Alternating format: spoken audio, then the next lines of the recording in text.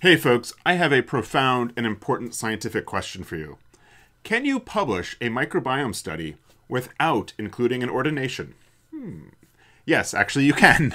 In today's episode and the next episode, I'm going to show you two different ways that you can generate an ordination in R using a distance matrix. In this episode, I'm going to show you how you can run PCoA within R. PCoA is short for Principal Coordinates Analysis. It's a lot like Principal Components Analysis, but there's an important difference.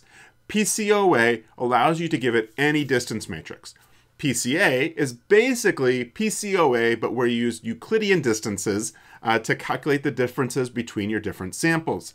Euclidean distances are generally considered a horrible way to represent the dissimilarity between different communities because of the way it handles zeros. I don't want to go into all that, so don't use PCA. Instead, use PCoA with an ecological distance such as Bray-Curtis. So my mental model for how PCA works is that you have this cloud of points, right? And it's a cloud of points that I'm kind of illustrating here in 3 dimensions, but it's potentially in hundreds of dimensions, right?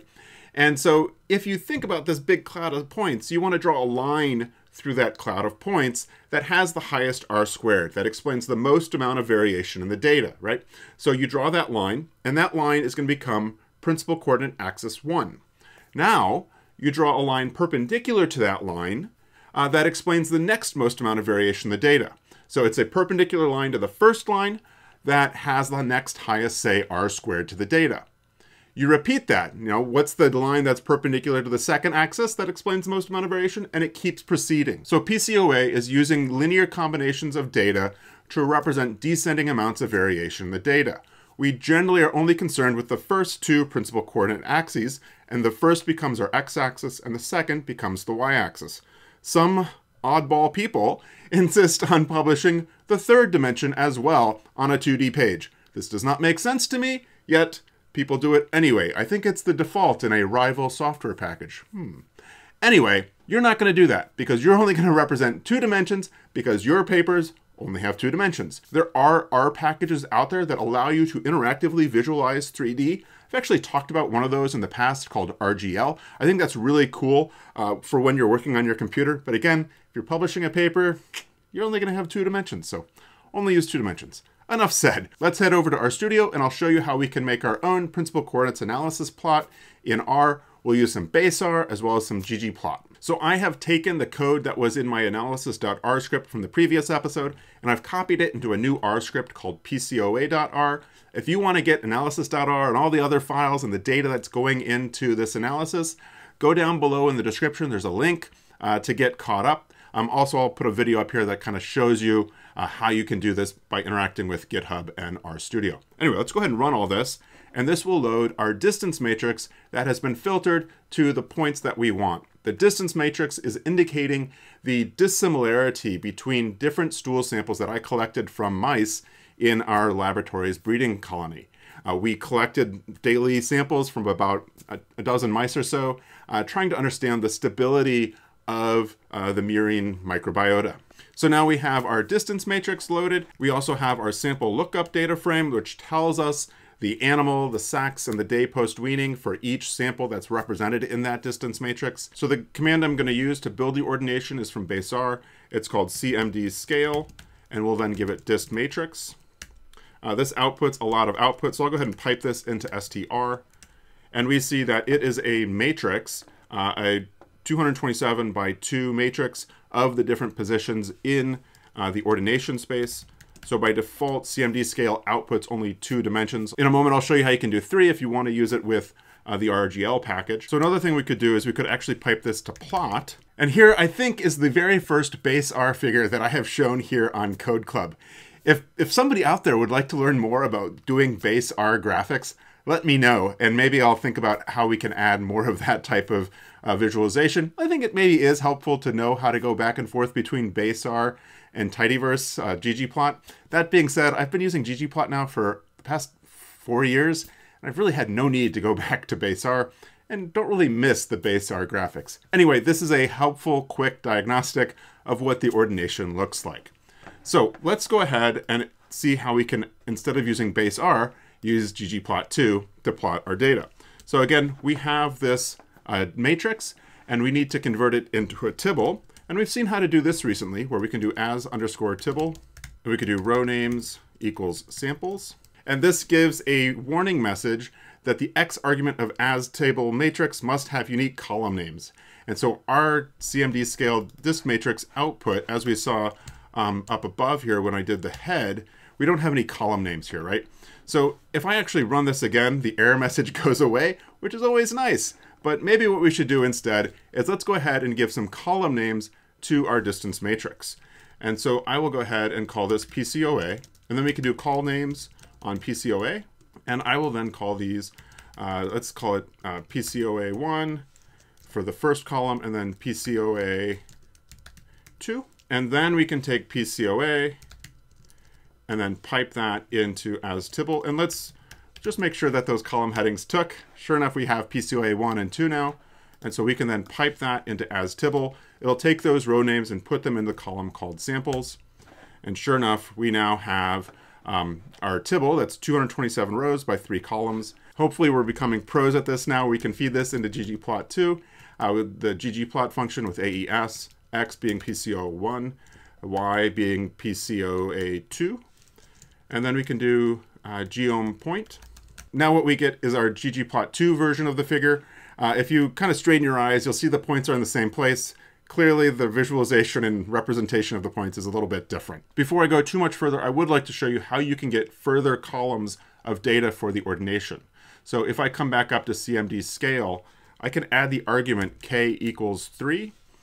And now if I look at PCoA and I send that to head, I now see I've got 3 columns, right?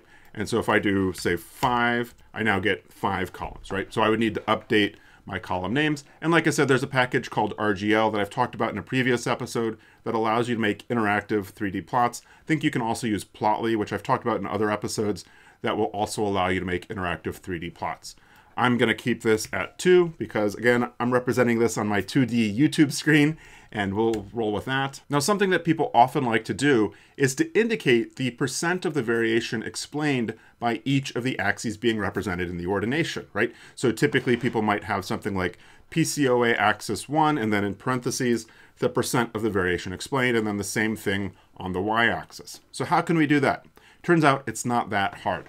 What we can do is we can come back up to cmdscale, and we can say ig equals true, and look at PCoA. We now see that PCoA is coming out to us as a list, where we have this object within PCoA that's $ig. So these are the eigenvalues.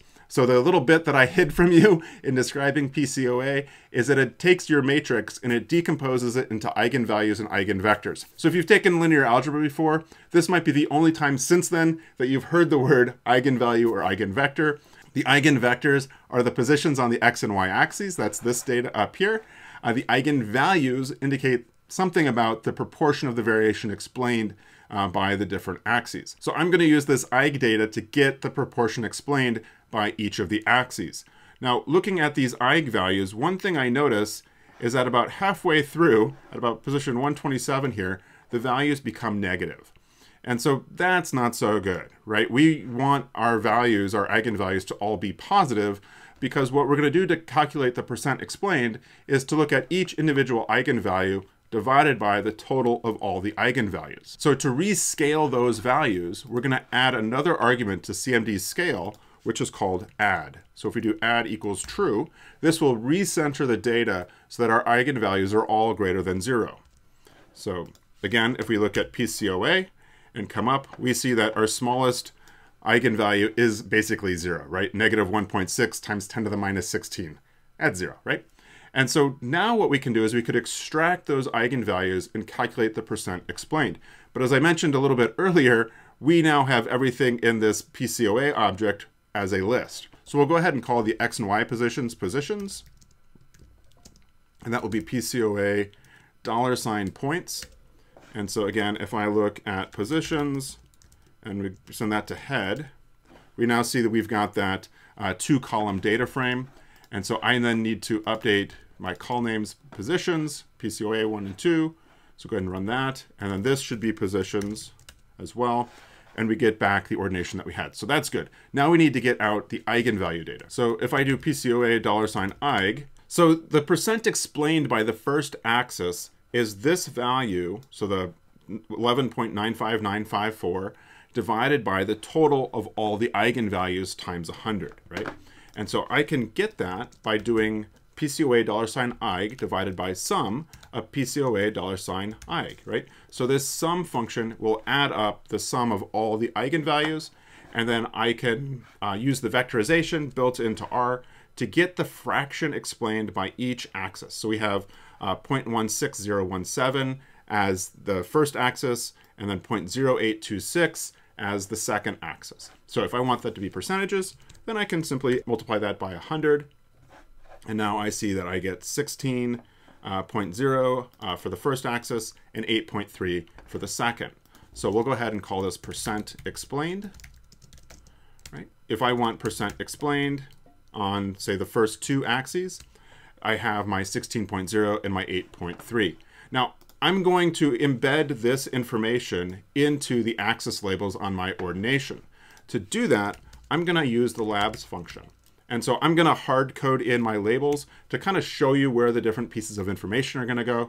And so we'll do x equals PCO1, so principal coordinate axis 1. And then in parentheses, I'm going to have 16.0%. And then for y, I'm going to have PCO2, and that's going to be 8.3%. And so again, looking at my ordination, I now see those values and the reformatted, relabeled axis labels, and that looks good. Now, I do not like hard coding numbers like this into my R code. I would far rather have these values be generated from percent explained. Because if the data changes upstream to this script, then the 16.0 might not be correct anymore. If I say included or removed samples from the distance matrix, again, the ordination might change. So I like to have these types of values defined dynamically by the data and by the code. So let's go ahead and take percent explained, and I'll show you how we can dynamically define these labels. So to do this, we're going to lean on an old friend that I've talked about many episodes ago called glue. So glue is a lot like paste. So I'll create a vector called labs. And that will then be, like I said, a vector. And then the first value will be this PCO1, right?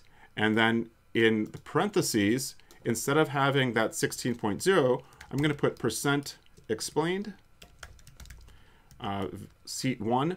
Now, the way glue works is it's a function that we wrap around the text we want to glue together. And so then this percent explained bracket 1 needs to be wrapped in curly braces. And so this curly braces tells glue to plop in the actual value of percent explained. We can then do the same thing for axis 2. So we'll do PCO axis 2 and change that percent explained to 2. Now, if we look at labs, we see that we've got PCO1 with 16.01, PCO2 with 8.26. We don't want this really long number, but it'll get us started. And so let's go ahead and for labs, we'll go ahead and replace the hard-coded text with labs 1, y equals labs 2. And so now we see that our x and y axis labels are updated. Again, they've got those large number of significant digits to the right of the decimal point that now I want to go about cleaning up. So again, if we take percent explained, and let's look at the first two values. Well, I want to round it so that it's 16.0 and 8.3. So to do that, we can wrap percent explained within the round function. And so we'll then say round, and we can then say digits equals 1. This then will round our numbers to one significant digit to the right of the decimal point. So I'm going to go ahead and call this pretty PE. I'll go ahead and put pretty PE in place of percent explained. We now see that our X and Y axis labels are updated. We no longer have all those significant digits. Unfortunately, though, the 16.0 was truncated to 16 without the decimal place. I want that decimal point in there. So to get that, we can wrap the round function in another function called format. Now, this wrapping of functions or nesting of functions is one of the things that kind of gives base R a bad rap, and ultimately why people kind of prefer having the pipeline notation. Anyway, we'll roll with this and it'll be fine. I'll add the argument n small equals 1. And so n small equals 1 will ensure there's at least one value to the right of the decimal. It's the smallest number of values to have to the right of the decimal point is 1. Running that, we now see that we have our 16.0. But if you look at PCoA2, you'll notice that between the parentheses and the 8, there appears to be a bit of a gap. So if I look at pretty PE, I see that sure enough, there is a space here between that quote indicating it's a string and the 8.3. I can come back up to my format function and add the argument trim equals true. And what trim equals true does is it will trim the white space from the front of the string.